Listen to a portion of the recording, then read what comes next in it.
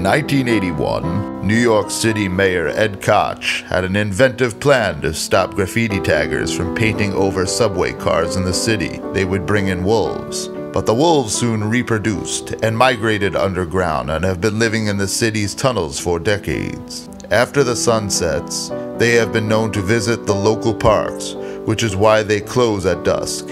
Still, the NYPD chalks up the majority of missing tourist reports each year to the city's subterranean canine inhabitants. So, on Christmas Eve, a handful of brave park rangers patrol Central Park to look out for idiot tourists. An old lady answered the door, and he handed her a sweater, saying, "I gave your daughter a ride home last night, and she left this in my car." The old woman looked at the sweater and said, "But my Lydia died in a car crash in 1963. And I guess she's still trying to get home." Dude, that's a stupid story. Who hitchhikes to a prom? I mean, I grew up in the sticks, and even there, nobody I knew would do something like that. Why are we telling ghost stories? It's Christmas, not Halloween. Well, it was actually a tradition for over 1,000 years to tell ghost stories on Christmas Eve because, it's the winter solstice. That was the longest, darkest night of the year. Exactly. So on Christmas Eve, you're more likely to run into a specter than any other night of the year, I guess. Aren't the wolves scary enough for you two? Oh, okay, I got one. Thaddeus Von Brunt was dead to begin with. This must clearly be understood, or nothing wonderful can come of the story I am about to relate. The register of his burial was signed by the clergyman, the clerk, the undertaker, and the chief mourner. John Hancock signed it, and Hancock's name was good upon change for anything he chose to put his hand to. Who's Thaddeus Von Brunt? A decorated Revolutionary War hero. Without him, Benedict Arnold would never have been caught. How come I never heard of him then? No, they don't really cover him in school because he was also the first sodomite to be executed in a newly liberated New York state in the year 1781.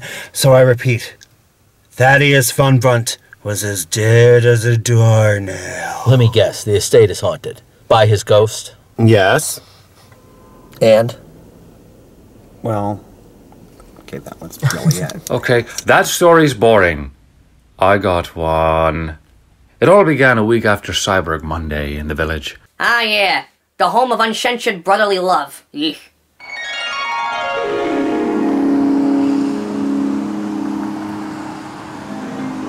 It was an unremarkable day at first, but things were about to get interesting.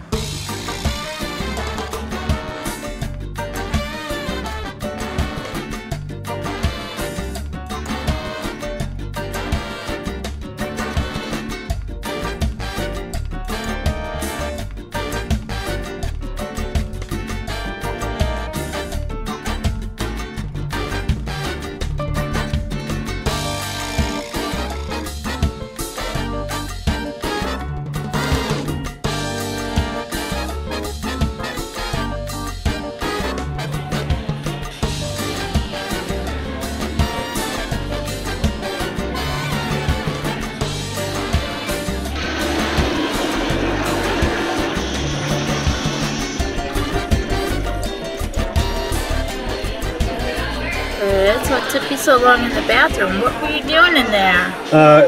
Donna, what do you think I was doing in there?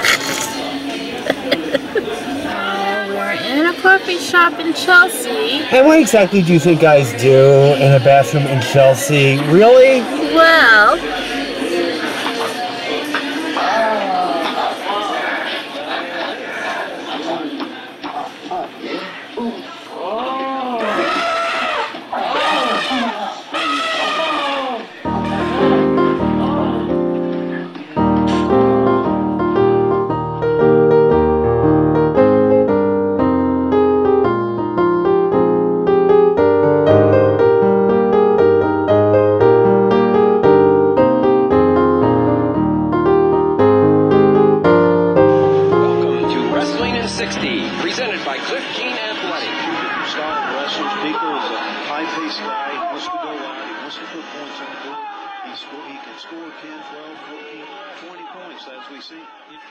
By the way, where's Pius? Oh, him!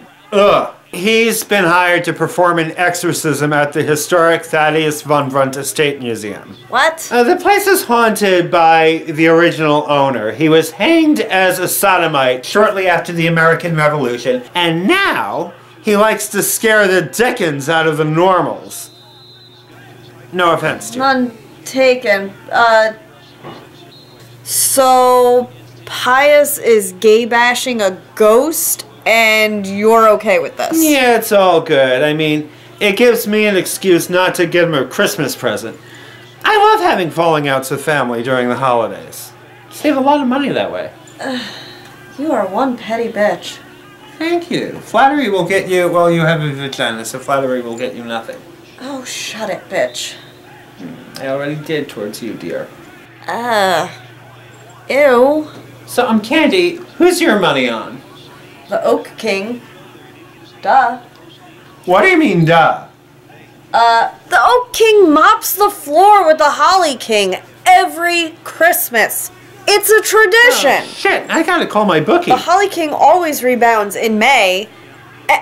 And since when are you into sports? What do you mean? I mean, look at that. Those two guys grabbing their big sticks, whacking each other with them, rolling around on the ground, getting all sweaty and dirty. Remind me to put plastic on the furniture before you visit next time.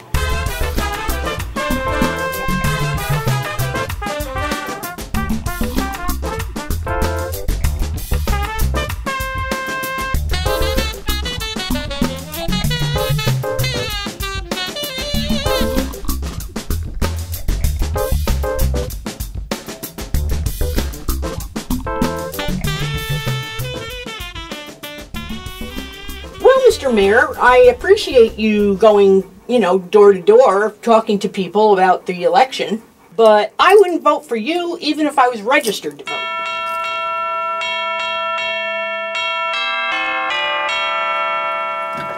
Nancy, look at this. What am I looking at?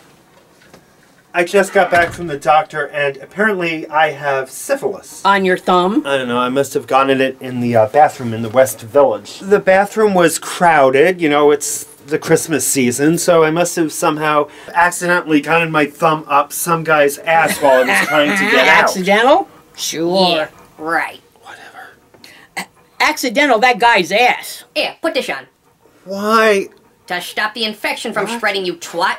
Go back to that doctor and get cured. I don't want to foam at the mouth, lose my dick, and start taking sponge baths. But wait a minute, the doctor's office is going to be closing in about 10 minutes. You'll never make it. Then, as usual, we do things my way. Get some bandages, some rubbing alcohol, and a boa constrictor. What do you need a boa constrictor for? To shuck the pus out of your thumb. Fritz has already gotten himself in enough trouble with his own snake and sucking and stuff. Hey, wait a sec. Now hold still, this may sting a bit.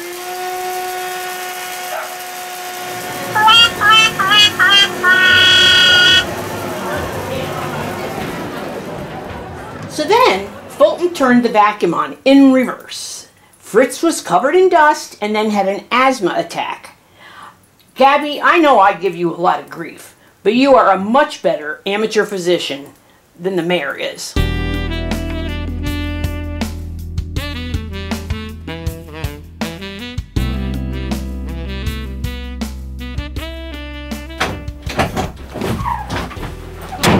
Outrage, I can't take it.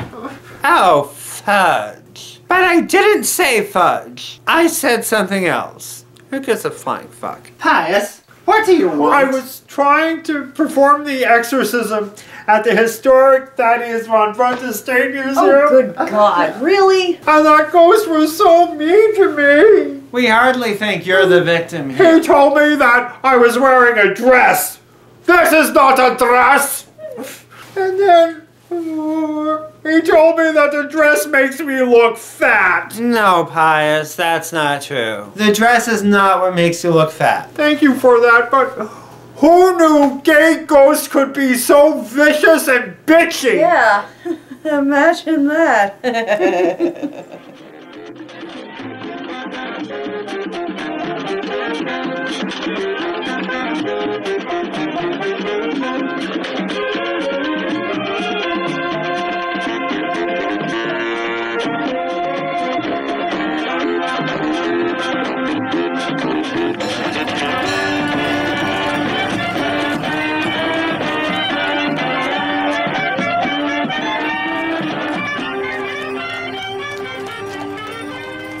What about we boil his thumb in water and put it in an electrical outlet?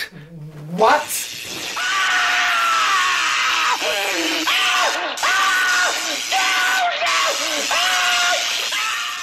Well, that didn't work.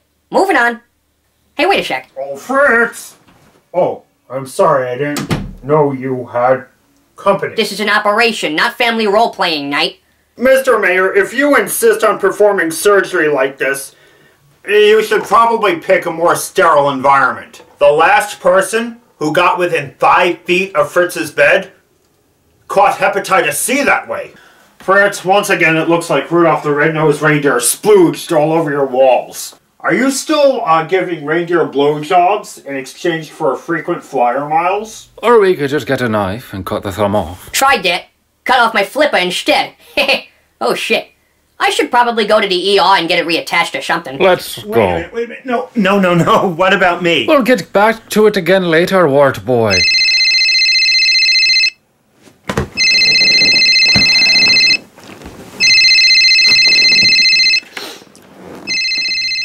Don't answer your phone with that hand. Your phone will catch your syphilis.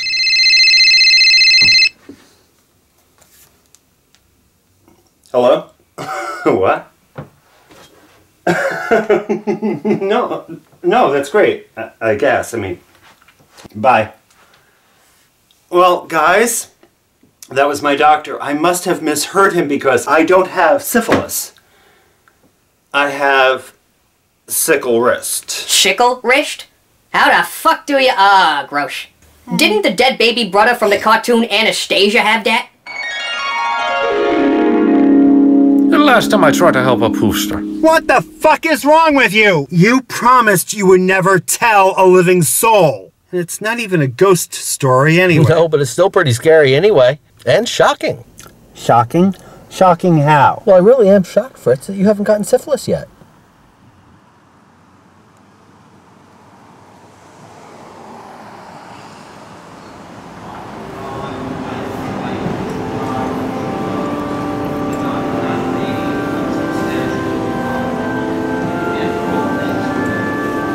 The sun is setting, and soon the darkest night of the year will be upon us, the winter solstice. The spirits of earth are here already, with a land that now slumbers on their wings. It is winter, as I face this darkest solstice night. The spirits of air will arrive shortly. On their wings they will bring the essence of pine trees and the promise of spring, as I face this darkest solstice night. Arriving not too far behind are the spirits of fire, bringing on their wings the first glint of tomorrow and the promise of summer, as I face this darkest solstice night. And then they will be joined by the spirits of water. And on their wings are all bittersweet memories of the past and the promise of autumn, as I face this darkest solstice night. And as cold and lonesome as this night promises to be, sure enough, the dawn will break, and the Blessed Mother will have reborn the sacred light. The child divine, the most honored Son, shall return with the sunrise. Again, two will be one. The Lord and the Lady, their combined energies flowing through the cosmos, bringing light to where there was once darkness, life to where there was once death, as the days grow longer and the nights grow shorter.